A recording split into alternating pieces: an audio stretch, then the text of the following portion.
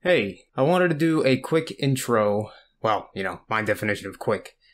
But a quick intro to this new series that I was going to start that was going to be different than my Let's Play stuff.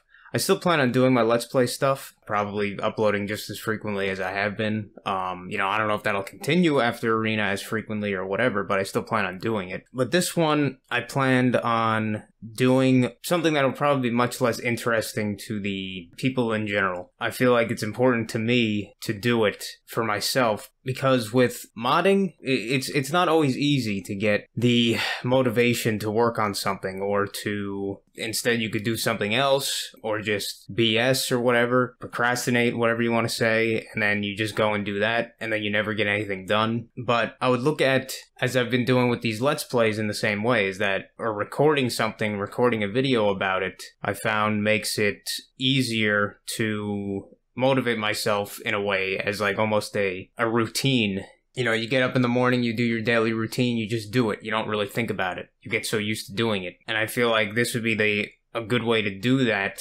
in the same sense, is that, I'm going to record a video and then I'm going to upload it for this series or whatever thing, but I'll also be getting something done at the same time. At least that's the idea. As well as probably shutting off other things while I'm doing these recordings, just like I do with the Let's Play. So that'll make it easier for me to not distract myself during that session at the very least. If, I might go even farther afterwards if I still have the momentum, but at the very least during that session, I will have hopefully less distractions and be able to get more progress and motivate myself that way. And people do this sort of in a similar way with, say, dieting goals or something of that sort. Just having the idea of somebody else watching or whatever you want to, anything like that. It's almost an accountability thing.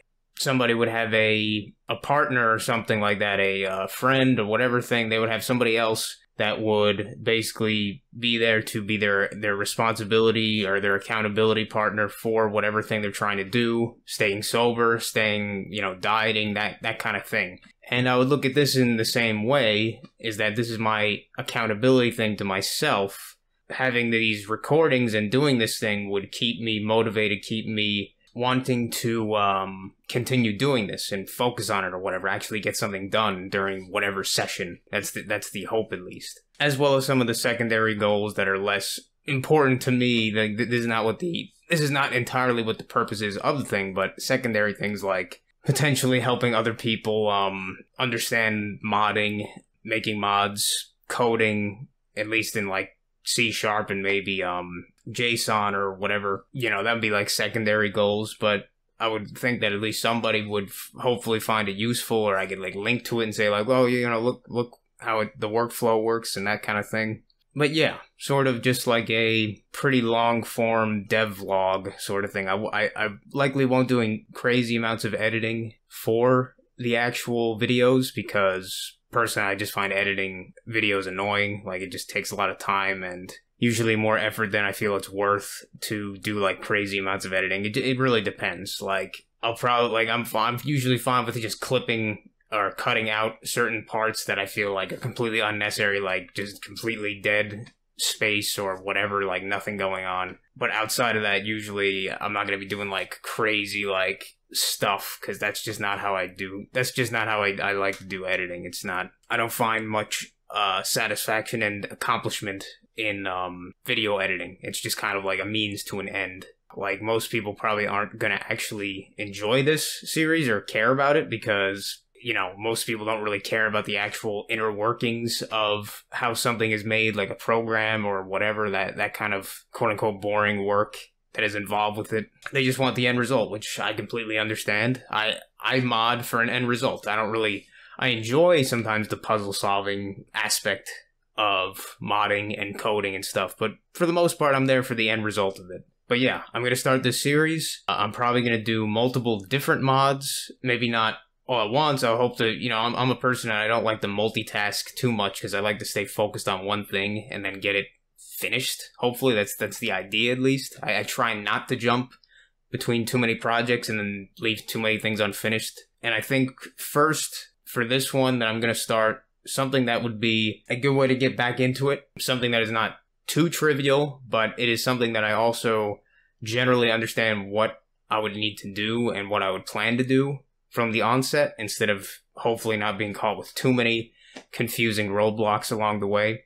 And that would be a mod I'm going to call I'm not very creative with names, but I'm very I think good at making names that describe something accurately. So this one would be Locked Loot Containers. Oh yeah, and this would be for a mod for Daggerfall Unity, as that is the primary game that I do mod currently, and I plan on modding in the future, currently at least. And essentially what it would do is it kind of inspired me, as I already had this idea, but it inspired me more after playing Arena. And in the dungeons, at least, I don't know if every dungeon, I think it might just be the story dungeons. They have specific fairly good loot pile, relatively good loot piles, but they are in a chest and you have to unlock them. You could either bash them open. I don't know if there's any downside to that besides damaging your weapon, but you could bash them open just like a door. You can unlock them and you might be able to use an open spell on them. I have no idea how that really works, like interaction wise. I would hope it does. They don't have traps. There's not like there's no trapped chest as far as I know, like in Morrowind. But I'd like to have kind of both ideas from that. And it seems like such a basic thing to have chest in like a game that has dungeon crawling and stuff. But for some reason, Daggerfall, they never implemented that kind of thing. Like, they have the concept of it, but they never really ever realized it. So yeah, there's no loot chest, which I always found kind of disappointing. And it reduces the utility and use even more so already than of the lockpicking skill. That would be the idea, is essentially to replace, this would be the initial way I would imagine I'm going to implement it, is whenever you go into a dungeon, it'll pick some loot piles from whatever, completely random. Maybe there'll be something that determines which ones to pick. I don't know right now. But essentially, it would take some of those when you first go into a dungeon, or maybe even an interior, but mostly a dungeon probably, and replace those with a custom chest thing that I would be adding in. Probably either, maybe a 3D model, maybe it'll just be a billboard like the rest, I don't know, whichever works. And then maybe you can activate it. Maybe later on I'll be able to get it more detailed so you can actually, like, hit it. But probably I'll just bring up a text prompt that would say, like, do you want to bash it? Do you want to try to lockpick it? Do you want to try to use an open spell and then it'll use mana? Or I don't know. And then hopefully it'll work similar to how you'd imagine, maybe with better loot. And then if you try to bash it, maybe it'll destroy some of the loot, so there's some kind of downside to that. Hopefully I can make them... I could make them, but hopefully I can make it interesting enough so they can have stuff like traps, similar to Morrowind, so you'd actually want to disarm them, and if you didn't, you might actually, get screwed up, get disease, get poisoned, get killed, I don't know, summon something. Interesting stuff, I would hope. Make the dungeon delving even more enjoyable than it already is, and hopefully more intriguing each time you go in. And give thief characters more of a reason to exist. But yeah, that's the first one I plan on doing. I'm gonna do each one in a kind of like series where it'll be like, I'm working on this mod today, or whatever, I don't know, I'm working on this mod, it'll be like the mod name, and then whatever part, similar to how I do my Let's Play, but whatever part, and then I'll probably upload whatever, I don't know, just maybe once a day, maybe twice a day, maybe less than that, but it'll be alongside the Let's Play, so hopefully those don't get interrupted, I guess. But this will hopefully be my way to keep myself accountable, motivate myself, and also maybe help others being able to show people how to do this stuff. Hopefully, I don't know. I'm not a great example because I'm not the best at coding. I'm definitely not, but I know a few things at least. I've made a few mods already. I've released a few mods, so I at least have some ability in doing it. But anyway, that is the intro to this series I'm going to start doing, and hopefully you enjoy. Either way, I'm doing it for myself, and if anybody benefits, that's great. But thanks for listening, and I will see you as the series continues. Welcome to the first part of this new series. The intro I recorded like 2 or 3 days ago, but as you can see probably from the clock at the bottom right there, I'm recording this pretty late.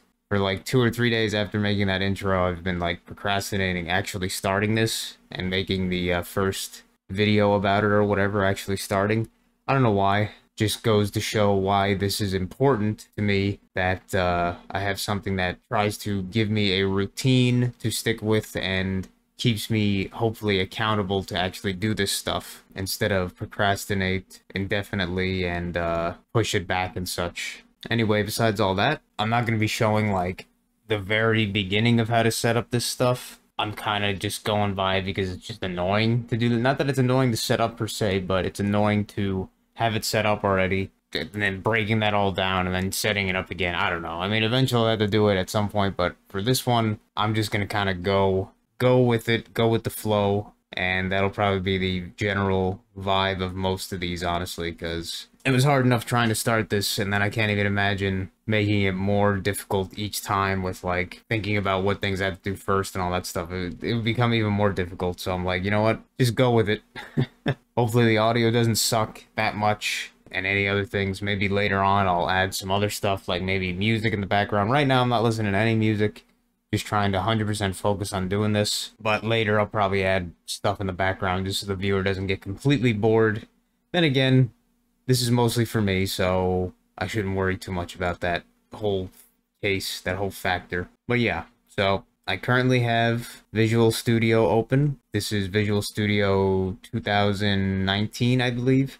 Doesn't matter what version, I just use 19 because that was the one that I kind of had installed and worked out for me, so I was like, alright, I'm just going to stick with it. And obviously, you don't need Visual Studio or any IDE, really, to do modding. It's just Visual Studio is very powerful. It works natively and very easily or whatever well with C#, which Daggerfall Unity mods are built in, and Visual Studio just works very well with that. It's designed for it, I guess. And right now I don't have the Unity editor open because frankly, I don't need it open right now because, yeah, and apologies for anyone. I know it's, people would say that it's like you're a psychopath if you use day mode or whatever it's called, not night mode. I don't know, man. Whenever I do night mode, I have a harder time distinguishing between the different font colors and stuff that indicate certain things in the Visual Studio, and I'm just like, I don't know. I like day mode better for programming and text documents and stuff myself, even though I know night mode is generally the preferred for a lot of people. Hopefully, if you're even watching this with your eyes, I didn't blind you or anything like that. But yeah, this is the very beginning, but the main script that I will be using for this mod as well as for most mods. This is basically like a template that I basically just copy and paste from all my other mods to start a new mod, a new main mod script or whatever, just to make it easier on myself, you know, copy and paste. That's what most people do, end of the day, whether they like to admit it or not. I stripped down, usually there was even a little bit more here, like stuff for settings and stuff that was already in. I decided, I was like, alright, if I'm going to start from scratch here with this one mod, I might as well make it simpler for myself and others by just stripping down, like, to basically bare minimum. Like, this is even probably more than the bare minimum that's needed, I'm sure. I guarantee it is. This, for me, is like the bare minimum that I understand that works and I could use for other things. And even this top section here is completely unnecessary. I've seen people like the many DFU scripts themselves in the base code have these kind of like headers, if you want to go by that or whatever, where it's just like, all right, you know, this information, who the original author is, what date it was created, what date it was edited, the version it was edited, all this crap, special thanks, blah, blah, blah. Stuff that I just keep there for basically every mod I make, just for the hell of it. And I think it's helpful to have sometimes up here. I forget what you call these, the inherited, not really inherited, but the things that are being used by this particular script and everything up here. These are just the ones that were not marked as unnecessary for these current bare bones stuff that is down here. There's going to be a lot more eventually as we go on that's going to be added up here, just because it makes it easier, cleaner later on for the other parts of the code. But right now it's just like these three things basically. The actual script name, I'm very uncreative, but it makes it easier for me, I guess. I just have it as the full name of the mod, essentially, which in this case, that I'm going to be first working on is locked loot containers. After that, just have main, because if you just do locked loot containers, then sometimes it'll get confusing if your namespace is also the, just say, the mod name. So putting something afterwards that for the main script I think is very helpful, I found. So locked loot containers main is this one script. The namespace that it encapsulates, I guess you could say, is just the name of the mod, locked loot containers. And that namespace will be basically used for any other scripts that are in this mod, essentially to, I don't even know if it's necessary. I'm not very good with the code part of that, or like understanding how that all works, the namespaces and such. But generally, I've had better luck having my scripts communicate and linked in with each other, hooked in with each other easier if they all share the same namespace, I guess. Like it shares permissions in that way. I don't know. It's kind of weird, but yeah. That's what I do. I have the namespace for every script within this mod, essentially, where it's possible, be that namespace. In this case, locked loot containers. And then after that, I'm just going to be going through, like, this is the Barebones, and I'm not even going to be able to explain what some of these things do, but just the fact that this is what I use, this is what I've used, this is what I've learned to use for each one of my mods, the bare basic minimum parts of it to make it work. And hook in with the whole DFU's modding system API or whatever. So the class for this main mod is, I just call it, even though you could change, you know, there's going to be many classes that you use depending on how you like to organize your code and such. But in this case, I just have the public class and then the name of that, the name of what the script is actually called. So in this case, locked loot containers main. It doesn't have to be the name of the file at all. Like the file and the class can be completely different things. I just like to do that because it helps me keep it organized in my mind. The main file, as far as I know, always has to have this part, which is basically saying for the part of this that hooks into Unity that this is a mono behavior, which means it can use, it inherits the mono behavior, which means it can use various methods and functions, I guess you could say, that the Unity would only allow it to be used, like in this sense. One of the examples being start, another big example being update, which basically just has something run every frame that the game in question runs or whatever, every single frame. That gets used fairly often for various things. Start gets used at almost, not always. Sometimes it's another one, like, I forget what the other one is called, but I don't use that anymore because I've had problems with it. So I just stick with start, essentially, because I understand it and it's always worked for me. But yeah, start is one of these. Basically, when the mod is getting initialized, after you press play, this is the stuff that runs and initializes whatever stuff that you specify in this start function that is a part of Unity's mono behavior. So this is very important. Mono behavior, inheriting, or whatever you want to say, inheriting from mono behavior. This is required. As far as I know, this is required for the main file, essentially. The main file in your mod where you do all of this initialization stuff. The hooking into the modding system, basically. This one I can't explain that much better. I'm not great with all these things, but this is just what I start with. And it's hasn't failed me yet so far, at least. So I do static and then the name of the class that we are currently, which is locked loot containers main, then instance, and then semicolon to end that line, and then that basically like initializes this parameter variable of instance. And then after that, immediately public static get set, or in this case just a get method, which we then call instance with a capital I, which is like kind of a what would you call this? I guess this would be like almost an API thing, so other things can use it if they wanted to. Essentially, that's what it's for. And then this is all kind of confusing.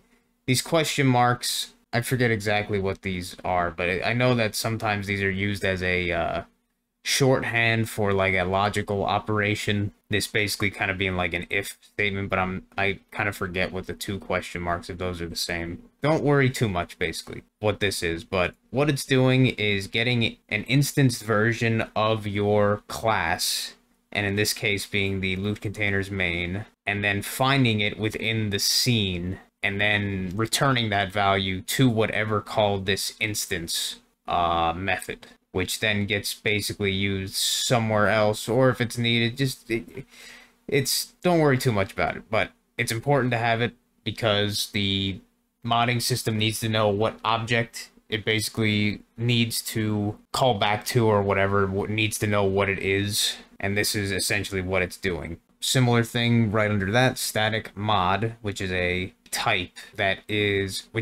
specific to the mod support API. I'm pretty sure it just basically means what this is that we just have as an object, essentially. Like, it has the different characteristics of a mod, such as probably its ID number, maybe where it came from, a few other things important to it, which this will then be called later on and reference to basically communicate with that API so it knows what to do with it, essentially. What to do with it and how to organize it and deal with it in other cases, possibly even communicating between mods if you do that messaging and such. Now this part is I would say probably the most essential part of the entire equation here for this these few lines here. Not saying all of them are, but this is essentially like as far as I know, the first most bare bone things that you need to communicate with the Daggerfall Unity modding API through a script, and tell it that this is a mod that we will use upon initializing the game,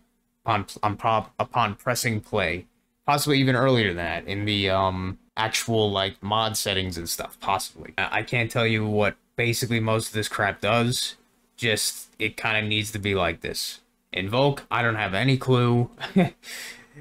State manager is something in Daggerfall Unity, so basically to know when these things are there, yeah, I don't know what most of this crap does, not gonna lie. Init, this, I'm not sure either. Init params and all that, basically initialization params, I guess. And then under that, you have mod, init params, which we just have here. And then, so mod then gets defined here.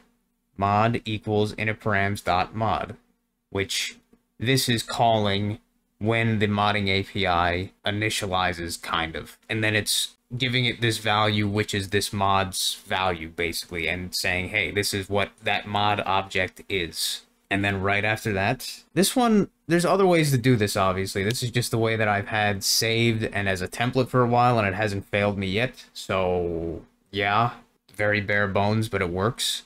And then this is actually defining what instance is from up there. So instance equals new game object. So we're defining a new game object in this case, but basically just setting it immediately to that. And then looking up the name of the mod, which in my case is locked loot containers. The actual like string that it will be named, which I believe would actually be what you have it named from the mod builder. So this might be completely different for whatever you decide to name your mod, or however conventions you decide to name it as. This is just mine, but that's the string that it's looking for. And then it adds the component, which is our main class here, to the actual scene, the Unity scene. And then it allows it to use its various things such as mono behavior, update, start, all that stuff. Without this, your mod will not work because it will not be found. It will not be initialized, essentially, or it just won't exist within the Unity scene unless this is defined. And as far as I know, I'm sure I'll be getting into this way later on other mods that are more complicated or of different kind of things, but any other mono behavior inherited script within your mod, or whatever you want to say, within your files, it needs to be added here in a similar way. Maybe not exactly the same way, but basically anything that has mono behavior needs to be added here. Otherwise, they won't work. So like if you have another script that is, say, like a custom AI thing that you're adding, custom component that you're adding to enemies that would change their AI behavior or something. Just then as an example, or to anything, loot piles, whatever. You're attaching it to something else, and you have that, and you need the mono behavior to, say, use update in it, which is not an uncommon thing. You would need to also add that component to the Unity scene in some way. Now, maybe you could do that somewhere else, but that's how I've done it, at least. I'm 100% certain you could do it in so many other ways, but this is just the way that I've done it before, where in this init and invoke part, this necessary part for the main mod, whatever, the main mod script, you add them to the scene from here. If you, that's just how I've done it. You add the component that has the model behavior. If it doesn't have model behavior, maybe some other things need it, but as far as I know, model behavior is the one that you definitely need to add to the scene beforehand in some way. That ramble out of the way, that probably made no sense. And then after that, do mod. Now that is defined, mod dot as a parameter of mod is ready, and you set it to true, or you know, you can set it to whatever. If it's not ready, you can make it false, but in this case, we make it true, so the modding API and the modding system knows what state it currently is in and what to do with it and such.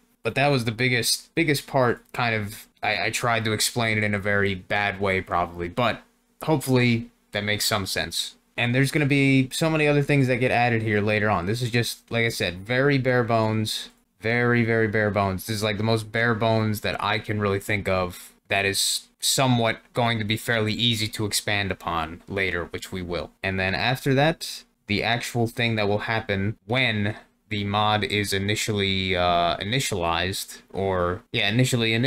after you press play and the mod is active. Like if the mod is not set as active in the mod settings, then it won't initialize at all. But if you have it active in the mod settings, then when you press play at the launcher screen, then you would see in the debug stuff all these kind of things, such as these messages that people might put, debug logs and such, other things that happen. But this is where all the other stuff that you define here at the start would happen, which you could do a lot of things. You could subscribe to event handlers, which is what I do often, set up mod settings, or grab mod settings that are there and then use those to set whatever. We'll be doing this, or whatever I'll be doing this, we'll be doing this later with more details and stuff, but this is a fairly accurate description. Do stuff. This is what happens after start. These strings, debug strings, not necessary, but I like to have them because it's like, oh, okay, which mod is where, which one was initializing where, what happened before and after. So begin mod init, locked loop containers, whatever mod name is. Then in between that, I do the other stuff, and then when that's all done, finished mod init. But yeah, that's the kind of like bare basics explanation for the first script. Probably overly complicated, but I think that's a pretty detailed way to go into it instead of just being like, oh, this does a thing, don't worry about it. At least I tried to explain what the hell it might actually do and mean and why it's there. But yeah, it's a little bit late. I mostly wanted to just get this one part recorded so I could edit it and stuff and then make it into a video.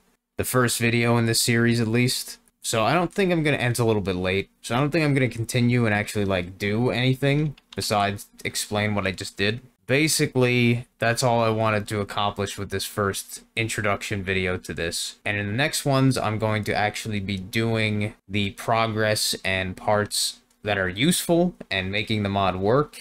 That's what I hope happens. That's the plan. Just as a teaser, I guess you could say, or a foreshadowing, that will be the next thing that will start, essentially, that I plan on starting in that next part, would be getting rid of this do stuff line and then putting the event handlers, which I will definitely be using for this particular mod, such as on transition interior or on transition interior dungeon, or some various other ones like when loot is generated and a bunch of other things. Probably overriding potentially some formulas here, as well as registering some custom activation objects. That I won't do probably right away because I've never done it yet, so I'll have to figure out how to do it for one, which I'll potentially do on the actual recording, trying to figure it out. But I also have to know what object I plan on using in this case, which will likely be some kind of 3D chest model, or maybe even a 2D billboard chest model. I don't know. I'll have to see how it goes. But yeah, I'm sure this wasn't interesting to anybody, but maybe this will be useful to somebody besides just myself. But either way, It's important if it's useful to just me more than anything, so I'm glad about that. But if you did listen, I hope you enjoyed, and I look forward to seeing you in the next one. Take care.